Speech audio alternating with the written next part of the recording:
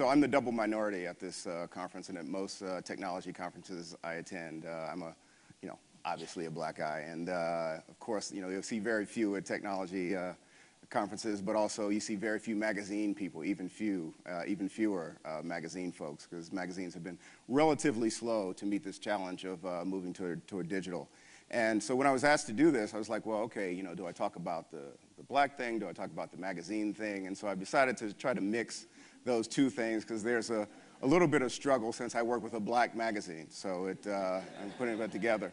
What I wanted to talk about was essentially how you approach this whole move toward digital when you're based in race and culture also with what you do. So it's a little bit of a weird thing, but just follow along with me. Most people don't necessarily know about Ebony and Jet, particularly advertisers when you go out there. Somebody yesterday was doing an interactive marketing session, and they were talking about how you have these 25-year-old vice presidents now who don't know a lot about history. And so you get a lot of folks who go, Ebony, Jet, I've never heard of those things. Well, if you're from Chicago, or if you're new to Chicago, I'll just give you a little bit of clue, because the history of it is very important to understanding where we're going now with the digital part. So Johnson started here in Chicago. It's very similar, actually, to the Playboy story, if you know the Playboy story, though it predated it by about 10 years. But John Johnson, our founder, started the company with about $500, did a loan up against his mother's furniture, the same thing Hugh Hefner did, and then launched it into a company. It started with Negro Digest, which was sort of a small publication that had Carl Sandburg and Langston Hughes and Martin Luther King and a number of people writing for it. It was an amazing publication, but at the time, just probably a little too smart, a little too ahead, a little too intellectual to have a broad audience. And so that was dialed back, but we kept doing it.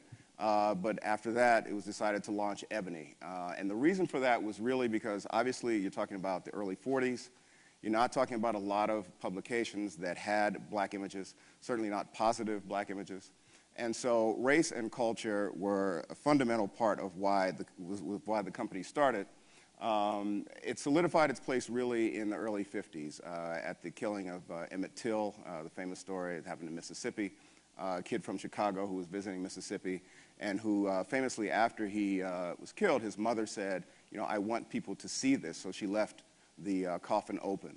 And so thousands of people came to see this, and we published the pictures in Jet. Then, and became a huge deal to publish those pictures. And that really is what got the company rolling, got the company started, and built its national reputation. What it really did was to chronicle black culture and black progress. The idea of it was that the more you show black progress in a positive light, then that's what motivated the black community to do better. That if you just did, straight out news and you talked about negative things that were happening, and particularly if you focused on race and racism, then you got, sort of a different attitude out of the audience. But if you followed the people who were doing very well, if you followed, celebrities and authors and intellectuals who were leading the culture and leading the race, then you could motivate people to move toward that way. And what happened after a while, it became really the standard bearer. It became a fixture in the home, and still is very much. A lot of families have had their 15 minutes of fame in Ebony and Jet, and it's been critical to its branding, is that, everybody has a story of their grandmother being in it, their aunt being in it, their wedding being in it, something like that. I'll tell you a funny story. My wife and I, by accident, got into Town and Country. We had a spread on our wedding. A photographer happened to work for them. And nobody said anything about it. It was a big old spread, 4 pages. And I had a little teeny picture in Ebony and Jet when we got married. And I still, 10 years later, people go, hey, weren't you in Ebony?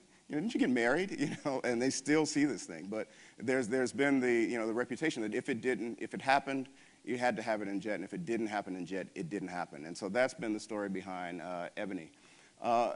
Like a lot of legacy publishers, a lot of people who are dealing with this move to the internet, we, like Playboy and like Time and like Life and like a number of other older publishers, owned the market that we had for a long time. So for a good half of its 63-year history, Ebony and Jet and 9 other publications that eventually started were the only thing going for the black community. We pretty much owned black culture in that sense.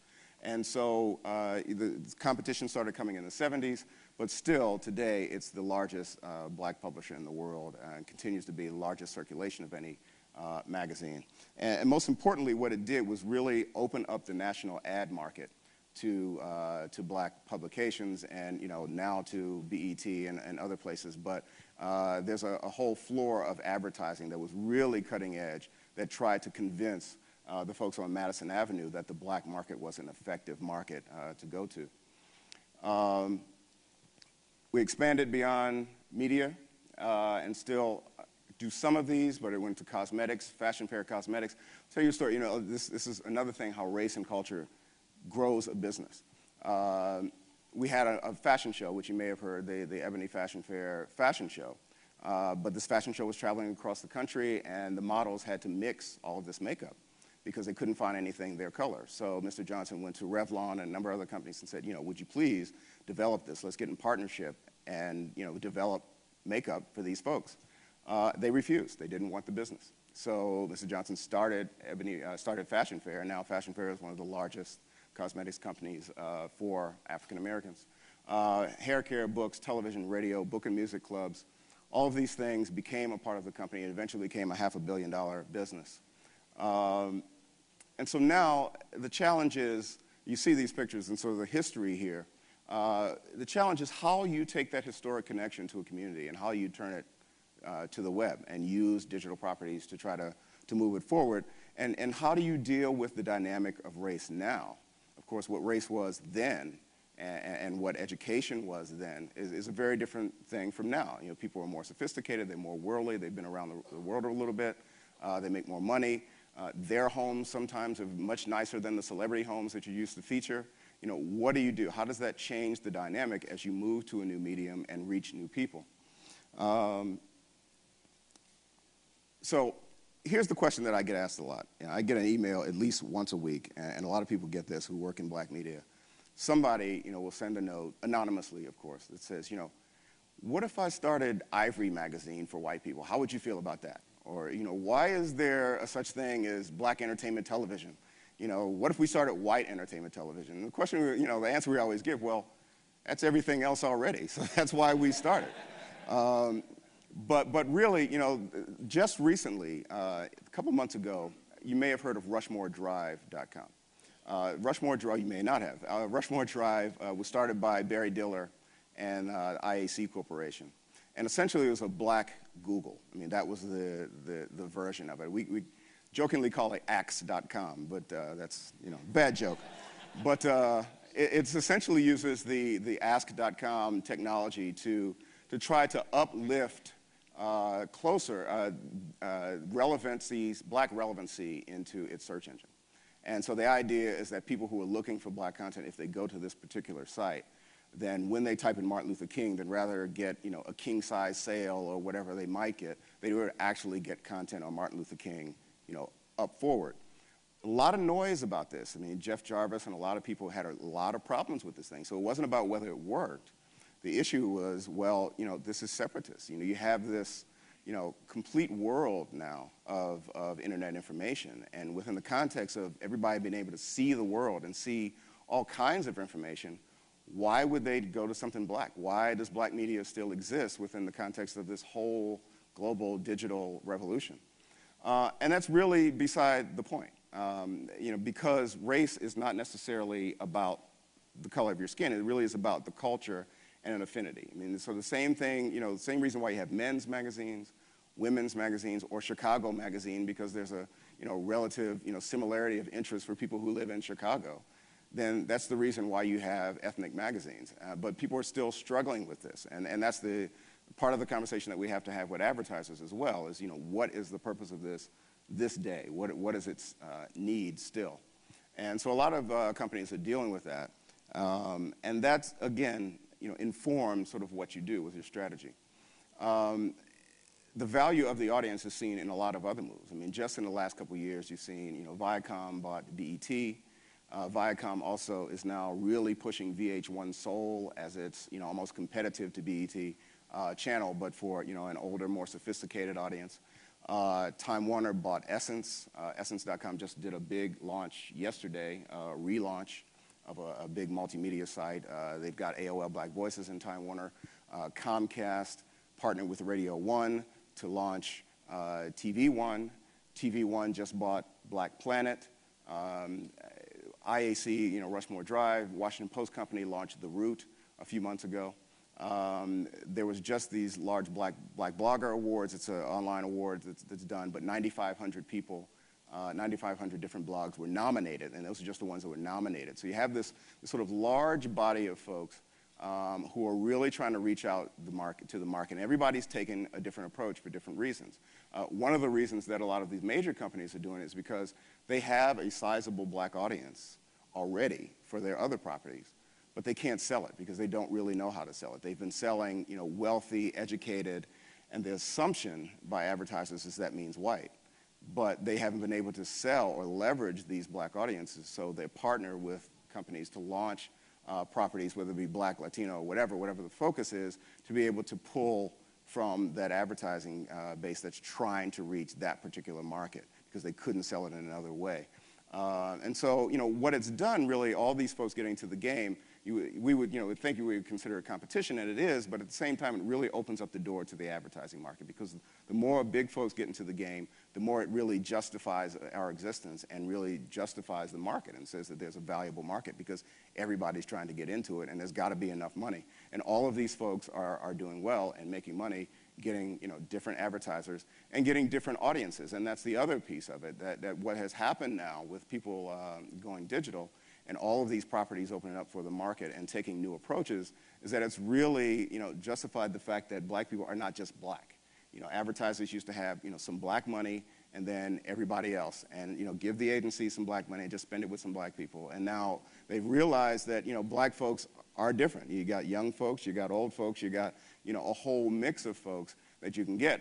All of these folks are probably might be reaching the same people. What do people do these days? I mean, you wake up, you listen to, you turn on the TV, then you turn on, satellite radio, and you get in your car and you've got terrestrial radio, and you get to work and you watch, TV on the side while you work on the internet, and you go to the web, you come home, listen to some more satellite radio, put in your iPod in the gym. You've got all these different places and many different ways to reach these folks, and everybody might just be reaching the same audience in different ways, but everybody's got a different approach. Time Warner, with Essence, they're using, a basic website, but AOL Black Voices is a portal. Black Planet is, of course, a social networking thing. Rushmore Drive is a search engine. The Root is a news site. And Black bloggers are doing a million things. So magazines in general, Black or otherwise. 5 minutes? Okay, I'm gonna have to move really fast. All right, Black or otherwise, here are some of the problems that people are having. One, magazines have a greater perception of cannibalization.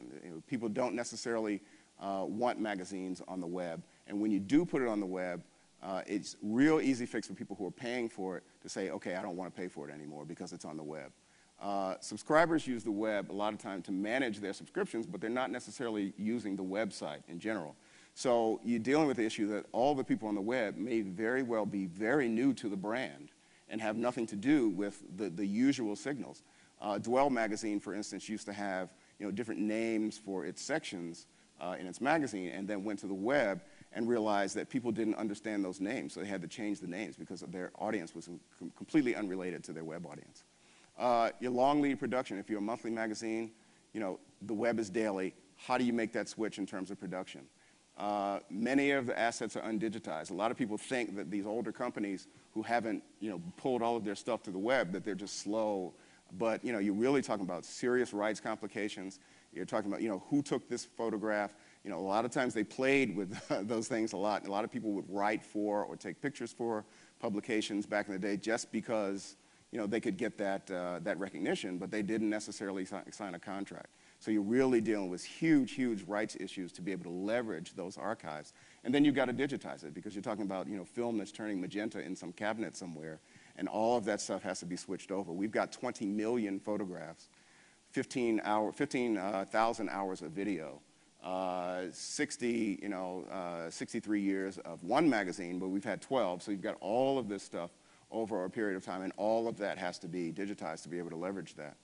And then, of course, you've got the whole problem of, what if the people who come online are not your audience? If you've spent all your time saying that you're a black publication, once the barriers are down, once people don't have to go into the store and buy it and carry it and say they're carrying a black magazine and they're not black, but now they can do it in their home, what do you do if your audience completely changes?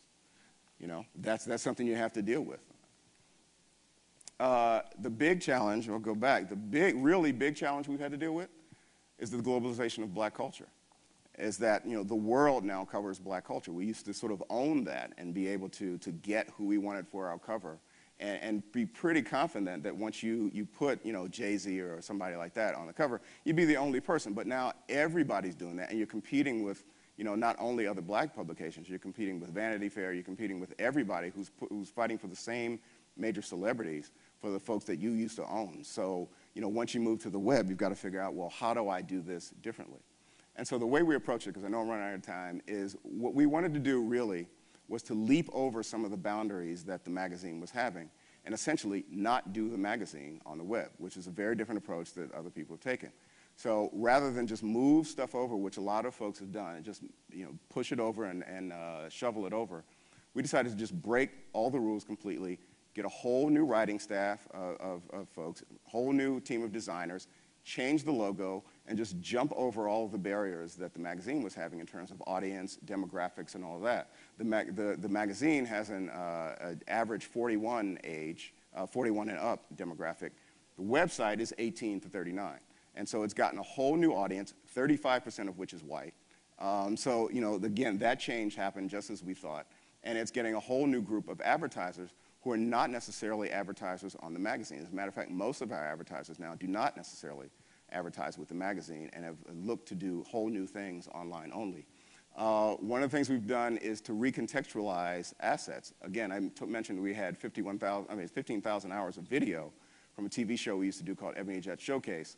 And rather than just bringing those up and showing old pieces of video, we've recontextualized and had new writers talk about them, what was the importance of those people, and what's their importance now. We actually have a partnership with VH1 Soul, where they're doing documentaries on old music artists, and then they're using our video and then shooting folks back to our website. So a lot of the documentaries you see on VH1 Soul, they're using our footage for that. We've been able to drill deeper in the community. I talked about, because you have the web and you're not dealing with, you don't have to deal with celebrities because you've got so much room, we've been able to really drill deep into the community and talk about people, make stars of people who are not necessarily celebrities. And so this is what, you can't do that with a magazine. You've got X amount of pages and 12 magazines a year. But with the web, we can really go deep into the community and find people and elevate folks who would not necessarily be featured in the magazine. The results, again, the web demo is younger.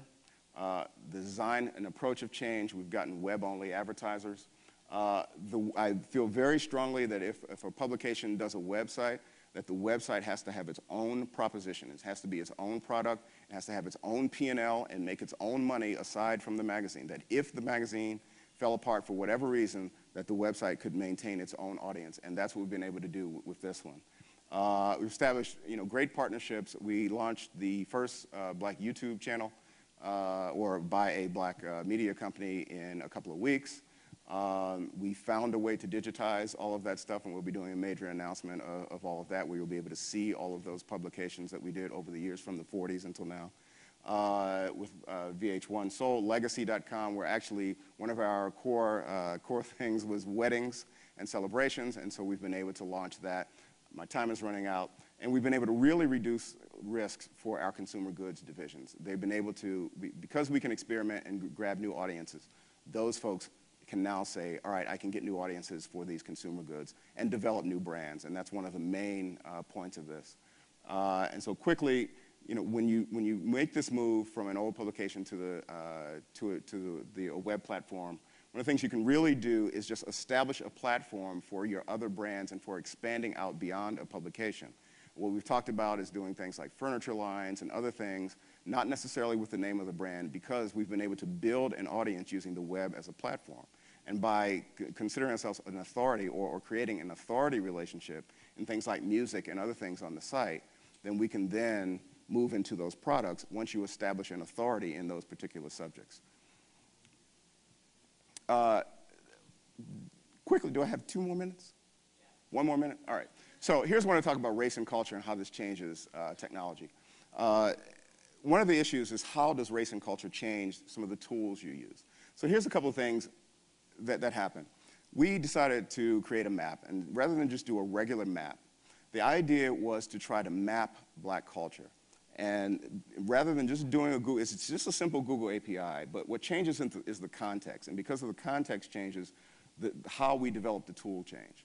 And so what we did was to tell everybody, make a big call to our audience, tell us what happened on your block in 1960s during a riot. Tell us, some story that we could find out no other place but from you or from your community, and let's map it out. So rather than just putting statues and museums and those kinds of things that you can find on any map, tell us about your stories and the things that we need to know about that were instrumental to, where did the funky chicken start? Where did Willie the Pimp used to hang out? Whatever was really important to your community, map that out, get us a picture, and we'll put it up. And that's what we've done. So we made this a user-generated black culture map that's beginning to map out, if you will, black culture. And so, race and culture sort of change the context of the tool. Another thing we're doing is trying to track black spending. You know that maybe 1 or 2% of black spending actually goes back into the community. And so by using a mapping technology and matching that up with where you can actually buy from black businesses, we can then begin to shape action with a simple tool by saying that if you change these 3 habits, you buy these things from a black business, you'll get this much of an upgrade in how money is spent in the black community. Hit this map, it'll show you where you can do shoe repair, these 3 things, and then you get an uplift, you get an action-oriented uplift with just a mapping tool. And so, context, again, and culture change the tools. So I'm going to stop. These are some of the lessons learned. Again, digital media, has trained consumers to expect change, so old media folks can feel that they can really change because digital media has opened up and trained folks to see things really fast. You should really recontextualize your stuff, not just rerun it. And culture can shift and change the approach of how you approach not only the web, but the tools that you create for it. And I'll stop, take too long, but thank you very much. All right.